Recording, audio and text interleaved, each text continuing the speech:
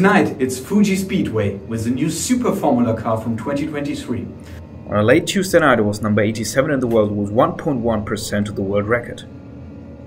Let's go, my friends. Very easy braking point at turn 1, just where the curbs start.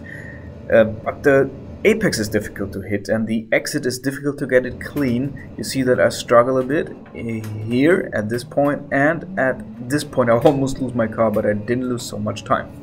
We need some courage for the next left turn. You have to steer at the right moment here. Without braking you can go through, and the next right turn is the same. You don't need to brake, you just steer with the right timing.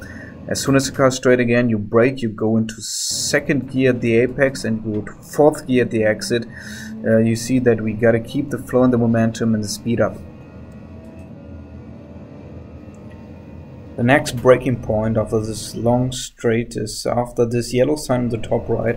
A few meters after that, you brake as strong as you can to hit that apex, go to second gear, and as soon as you hit the next apex, you go to third gear for a nice exit. Next braking point is a bit by feeling difficult to hit.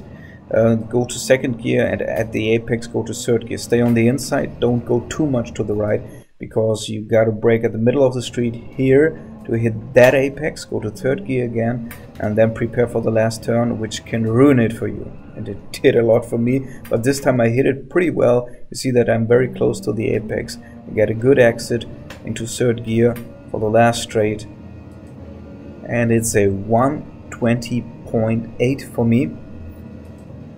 This time I managed to go into top 100 on a Tuesday night, which is even harder than on Monday night. Pretty happy with this. You see how I celebrate. And this was the first episode of striving for top 100. See you next time.